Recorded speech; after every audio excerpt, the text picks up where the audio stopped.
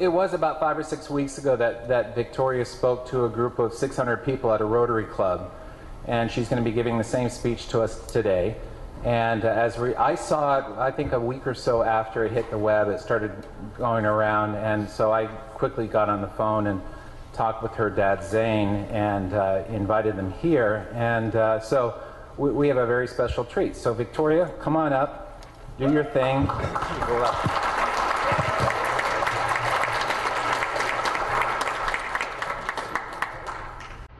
Have you ever wondered why Canada is in debt? Have you ever wondered why the government forces Canadians to pay so many taxes? Have you ever wondered why the bankers from the largest private banks are becoming wealthier and the rest of us are not? Have you ever wondered why the gross national debt is over $800 billion? Or why we are spending $160 million a day on the interest of the national debt? That's $60 billion a year. Have you ever wondered who receives the $60 billion? What I've discovered is the banks and the government have colluded to financially enslave the people of Canada. I will share with you 3 important points of reference, which will hopefully spark enough interest and concern for you to continue the research on your own and to engage your government to stop this criminal act against the people of Canada. First, we will briefly examine the Bank of Canada. Second, we will see how our banking system works today. And lastly, I will offer a viable solution that we can petition our government to implement. A very little-known figure in Canadian history is Vladimir. He was a lawyer, member of Parliament, and mayor of Vancouver. His contribution to Canada is probably the greatest in our history. He championed the creation of the National Bank of Canada, whose sole purpose is to create and manage Canada's money. It was formed on July 3rd, 1934, and owned by all Canadians. Until the 1970s, because of the Bank of Canada, Canada's national debt was held at a constant, manageable level, until the government decided to implement what we now have as our modern-day banking system that is robbing the Canadian people. So how are they robbing us? Allow me to explain how our private banks and government work today.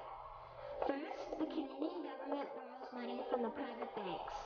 They then lend the debtors' money to Canada with compounded interest. The government then continues to increase the taxation of Canadians year after year in order to pay back the interest on the exponentially growing national debt. What results is inflation, thus more money for Canadians to spend into our economy, and the real money being used to pad the pockets of the banks.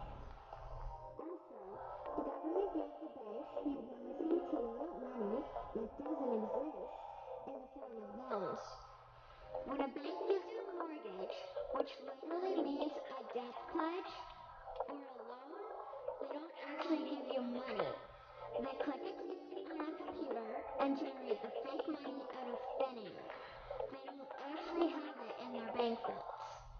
Presently, the banks only have $4 billion on reserve, but they have loaned out over $1.5 trillion. To quote Green Towers, each and every time a bank makes a loan, a new bank credit is created. New deposits, brand new money. Broadly speaking, all new money comes out of the bank in the form of loans. As loans are debt, then under the present system, all money is debt. What I find interesting is even Jesus in Matthew 21 drove up the money changers in the temple because they were manipulating the currency to steal money from the people. The private banks are just like the money changers in Matthew 21. They are defrauding and robbing the people of Canada, thus their freedom, and they need to be stopped. How should the banking system work? In an infamous interview, Mr. McGeer asked Mr. Towers, "Can you tell me why a government with power to create money should give that power away to a private monopoly and then borrow that which Parliament can create itself back at interest to the point of national bankruptcy?" Mr. Towers replied, "If Parliament wants to change the form of operating the banking system, then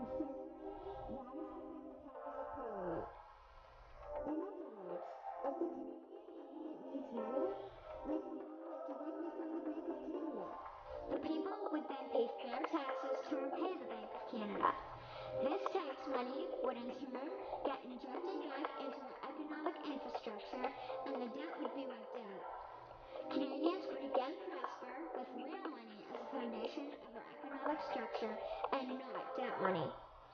Regarding the debt money owed to the private banks, such as the Royal Bank, we would simply have the Bank of Canada print the money owing, hand it over to the private banks, and then clear the debt with the Bank of Canada. And yes, we have the power and the authority to do so. In conclusion, it has become painfully obvious, even for me, a 12-year-old Canadian, that we are being defrauded and robbed by the banking system and a complicit government. What will we do to stop this crime? What will we do to ensure that the next generation will live free and clear of the debt-based economy that enslaves them to the banks? Margaret Mead said the following, and I hope that all of you remember this. Never doubt that a small group of people can change the world. Indeed,